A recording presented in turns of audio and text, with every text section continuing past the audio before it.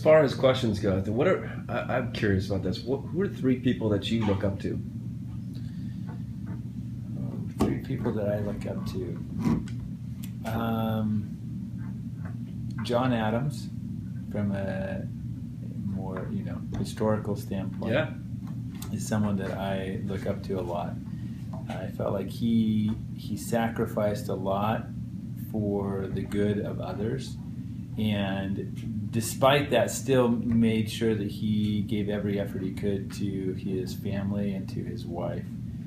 And he's a hero of mine from the past, and just his devotion to God and doing what he felt was right in the sight of God. His moral ethics was somebody that I really look up to a lot. I think from a mentoring standpoint in medicine, there's a lot. I don't know if I would just say a functional medicine doctor, because there's been kind of a conglomerate of different functional medicine doctors who have been mentors and heroes to me in how they approach medicine and how they really seek to understand what's going on at the cellular level with patients so that they can fix the problem versus just covering over the problem with medication. One more. Or someone in your life that you... I mean, I think the other person I think would be my wife. Yeah.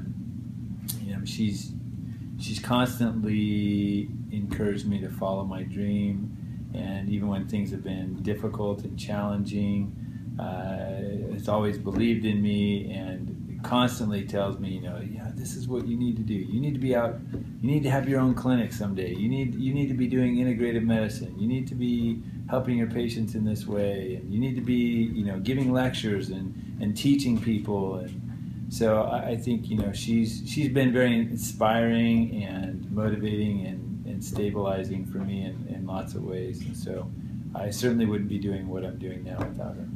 All right. Last question. Where do you see the future of medicine going? Where do I see the future of medicine going? I think as we evolve, I see medicine continuing to evolve to personalized medicine, where we understand better the genetics of the patients, we understand better the actual dysfunction of the problem, and then combining those two things, we can help patients in multiple levels, whether that's from a nutritional standpoint, a lifestyle standpoint, a medicinal standpoint, an herbal standpoint.